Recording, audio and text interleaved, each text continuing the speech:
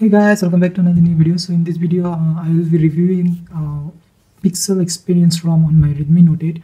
So as you can see, first of all, the fingerprint is working just fine and it has facial recognition. So now you can ask me that last day I have flashed this ROM and I'm giving you a review, and just day after, it's because there is nothing to explore that much, because everything is same as what you will find on another ROM. Like if you use ROS or other ROMs, so you will get the same features, even less in this ROM. So there is nothing to explore. So that's why I'm giving you the review very early, like just a day after installation. So there is nothing to explore here. Everything is same as what you will find in another or stock ROMs, like AOSP based ROM. So that's it. And in this ROM actually there is no problem at all. And there is something cool about this ROM is that what I have found, I didn't found in another ROM, is that if you tap behind, it will take a screenshot. So if I double tap, as you can see, it's took a screenshot. Even if you place it on your table or somewhere else, if you knock the table, it will do it same. As you can see here, it took the screenshots, so it can feel the, I think, vibration.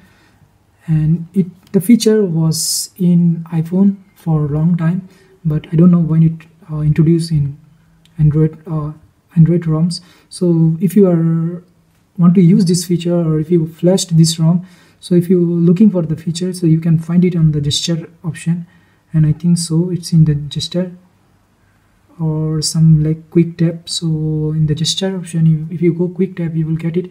Or you can do it something else, like you can access your digital assistants by tapping 2 times behind. So if I tap 2 times, I think it will not take here. Just go back. Yeah, it's taken the screenshot, as you can see.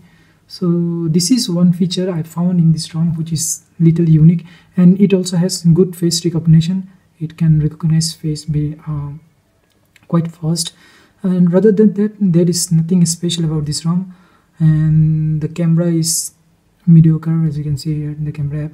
But I do use the what it called Gcam, so it's just working flawlessly here. And one thing to mention is that this ROM has a skin burning problem. Let me show you. If I go here somewhere, hopefully you can see here the skin has burned, and I can't really show you. The skin is burned. It's because this ROM doesn't support KCAL, which so I can't really do anything about the display. So I can't adjust the brightness and other things for this display. That's why it has some kind of issue with the skin ghosting, which you can control in other ROM, because they have Xiaomi ports option where you can tweak your display settings a little bit. So for this ROM it's not present, so you will getting like pure stock ROM without any kind of additional features. Even you can't change the toggle also. Like I really like the Wi-Fi option here. So in other ROMs you can change it from here to take your Wi-Fi and keep here. So but the Wi-Fi toggle is not there, so you have to keep internet option. That means you have to do one more extra step to get your get the internet connection, like to connect with mobile data or connect with whatever Wi-Fi. So there is one more step to do. And rather than that, this ROM is quite cool ROM. There's no issue I have found. It's working just fine. There is no lag, nothing. This problem is like it has a skin burning problem, and also the lack of features like adjusting. You can't really adjust anything here. And also the navigation field, as you can see, you can't really hide this one also. It's present there, so there is no way you can do it. Rather than that, this ROM is quite cool. If you really want to use this ROM, you can use it. It's quite good ROM, and I love this ROM very much right now. About the gaming experience, I think the gaming experience will be quite good, because there is not much running process, background process. Let me show you how much RAM is using right now. If I go developer option, and as you can see here, it's using 3 GB of RAM on average, and free is 854.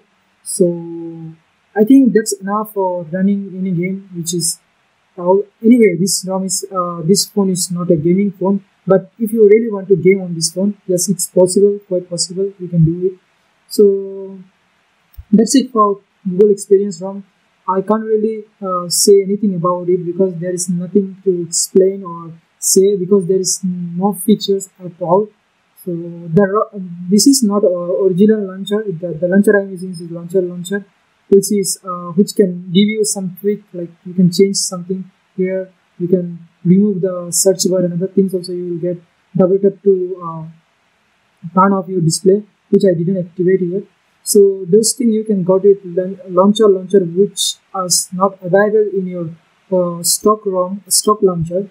So that's it for today. Hopefully this video will be helpful for you. Thank you very much for watching. See you next time.